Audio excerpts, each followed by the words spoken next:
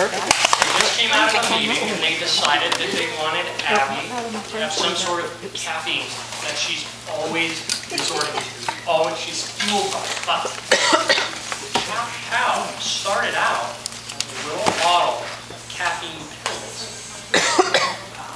And I drew it and it was ready to go.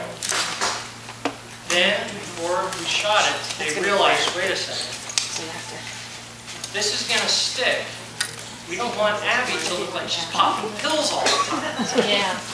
So that turned into that energy drink. Okay, now the first one, a lot smaller than this, and the art was a lot blander. I can't even, I made it, and I can't even find one of the original ones. Once it's stuck, second season, it had become a nice recurring prop. So I said, okay, I'm going to sit down, I'm going to design this pretty. It's going to be around for a while. So that's what this is. And they always have red lids so that they look like they have stuff in them, which this one does. Oh, you know what's interesting? Cool, check this out.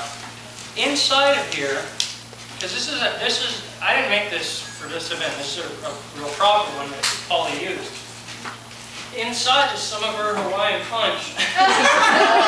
Filled over, and then there's also some black sticky stuff called butyl that we use to tack things in place. So they put this goo at the bottom and then seated her Hawaiian punch soda can on it so that she could drink it through the straw. It's old.